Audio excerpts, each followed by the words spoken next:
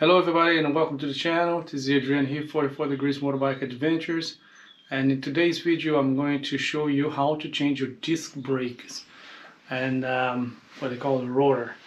Before I go ahead and show you exactly what you need to do, I'm just going to say that why you need to change your rotors.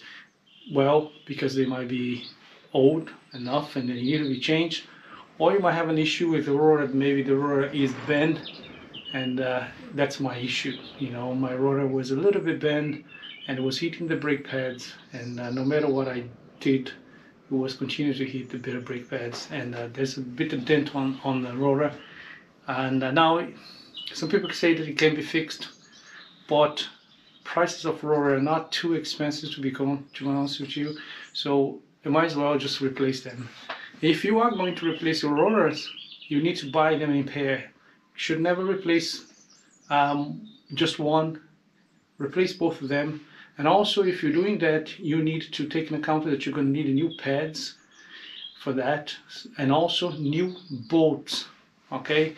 Because most likely bolts that you're going to have on your old one is not going to come out easy, and it's going to damage, and you don't want to put the old ones in because the next time you won't take them out. So the tools that you need is an impact driver, and a lot of people are saying that you need to heat up the bolts, but just be very careful with that, because in a Transalp 700, especially in the Transalp 700 VA, there is a plastic cap on both sides where it holds the brake disc sits on the top of it, and you cannot apply heat there. If you apply heat on that, you're going to melt the cap. So even though heat is a good thing to expand your bolts and make it easier to come out, you're not going to do that. So what you're going to use, you need a hammer, a good hammer, to bang those bolts, or an impact screwdriver to do that job for you. That's it. This is my new bolts, but I'm going to show you the old ones, right? And these are the old bolts. For the Transalp 700, it's quite hard to find these bolts, and I searched the internet quite a lot, and some of them were said it was compatible with the Transalp 700, but in fact when I got them they were not the same size. So just keep an eye on that, and I'll tell you which ones that I got, and we're going to see if they fit now. They look the same size, they should have fit, and we see. And if they do, I just mentioned what ones that I got in the end of the video. So, but what I mean by banging, these bolts will be attached to here, and they will be very, very hard to come out. So what you need to do is you need to get a big hammer, right? And you just bang in here really hard a few times, and then you might use your impact screw gun or impact driver to take them out. What I mean about the cap is the fact that this cap here, see, this one here is plastic, and if you try to heat the bolt here, you start melting the cap on both sides, right? So heat is your last thing that you want to do. What you want to do is get your hammer, which is your best friend out here, give a quick slam here a few times, and that should actually shake that bolt inside and release anything that's locking the bolt, and then you can use your impact gun or your impact screwdriver to take the bolt out.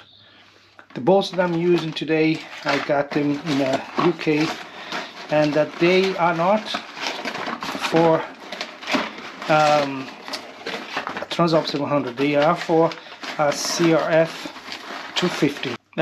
As I say, you need your new rotor. Also, you need pads, your new pads, okay, and your new screws. Right, that's the old screw. Okay, and we compare here the two of them. That's the new one, and that's the old one.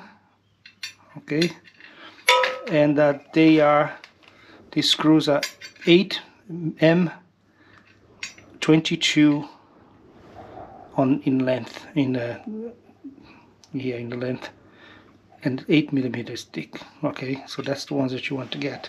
For CRF 250 you can get them and get them cheap. If you're going to buy the original ones from Honda, each one of them will cost you €9, and I couldn't believe that they were selling these for €9. It's unbelievable. So anyway, let's try to change this and show you how to do it. Alright everybody, so what I'm gonna do first, even though they come coated with some Loctite here, I'm gonna put a little bit of blue Loctite on it. These are the red one, I think, but I'm just gonna put the blue on the top of it. I'm not sure if this is really necessary, but the manual says to add that, so I might just do that. There'll be no harm in doing this.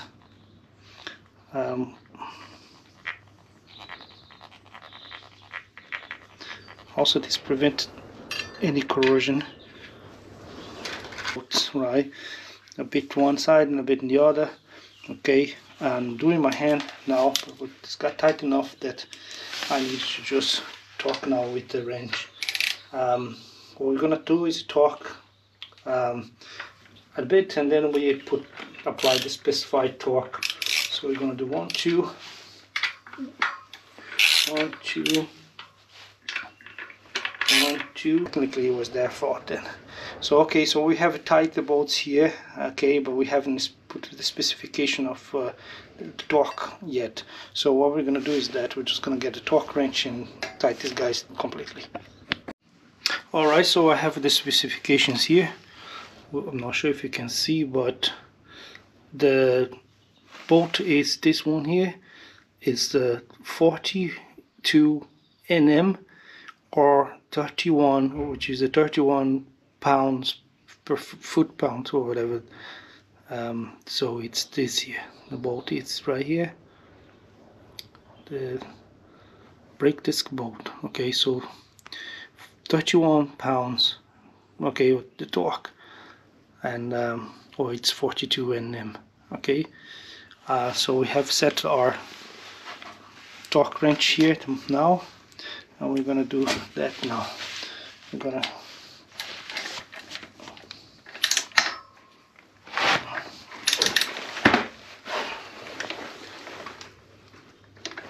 take this one first. That one.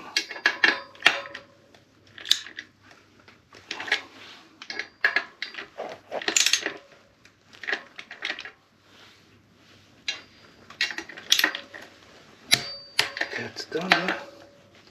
Oops. There you go.